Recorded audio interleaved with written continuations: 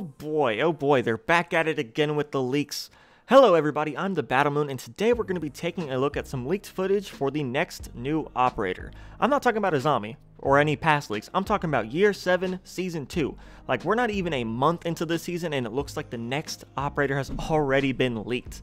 But before we get into all that juicy stuff, please take a moment to leave a like and subscribe to the channel. It really helps me out, and I really appreciate it. Plus, you'll be kept up to date with all the newest leaks.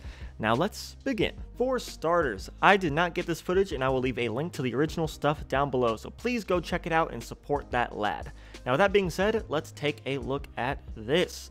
It looks like the new operator is going to have a gadget called the ROU Projector system. It's this little ball that you can throw, and it'll roll around and leave behind these walls of stuff. We don't really know what that stuff is, but we can theorize. That's what we're gonna do. We're gonna theorize. Now, this obviously isn't finished, and we really have no idea what it could do, but we can take note of the fact that this new operator can actually walk through these smoke walls. They're not solid. They're not like hardcover, and that's a good thing to know. Now, I have two ideas about what this could be. This is either going to be a really upgraded, just hardcore smoke grenade gadget, or some kind of like one-way hologram. Now, this is just speculation, so take it with a grain of salt, but I feel like both these ideas could be pretty cool to see in-game. With the smoke grenade, this operator could just throw it and have it bounce around and roll all throughout a site, obscuring enemies and allies alike, just causing massive confusion and panic in the enemy team while they just sit tight and hold an angle or wait to push in on them.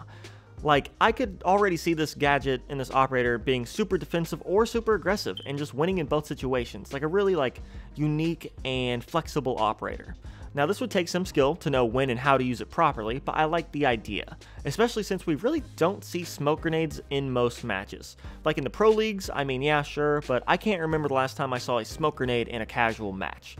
Plus, it'll help out your friendly neighborhood Glaz, which I always greatly appreciate. The other idea is that this is a one-way hologram, or a hologram that only this operator and their team could see through. Now, this really just depends on how sci-fi or advanced Ubisoft wants to get, and with hologram drones and laser turrets, it wouldn't surprise me if they just said, screw it, we're gonna have a hologram ball in the game. Anyways, they would throw this ball and these one-way holograms would pop up, allowing one team to see through it while the other team sees like a black wall or something like that, just something to obscure it. Now, it's important to note that this wouldn't be cover. Both teams could still shoot and walk through it, so the enemy team could just spray and pray or hold an angle tight and still come out on top. But this operator's team would definitely have the advantage by, being able to see through it and see where the enemies are moving or hiding or whatever. But this would still be really cool to see. I think tactically it could open up a ton of cool options and strats. Just make sure the ball is easily destroyed or taken out by other gadgets, so it's not, too broken or overpowered or anything like that. If this is even what it does anyways. I want to hear from you all. What do you think this gadget could be? Like, do you think it's a smoke grenade or a hologram, or what do you think it could be? Like, what are your ideas? Go ahead and drop down a comment below and let's theorize and discuss this together. The gadget ain't just it. We actually got footage of a new weapon as well. A new weapon that this new operator could possibly bring with them into the siege.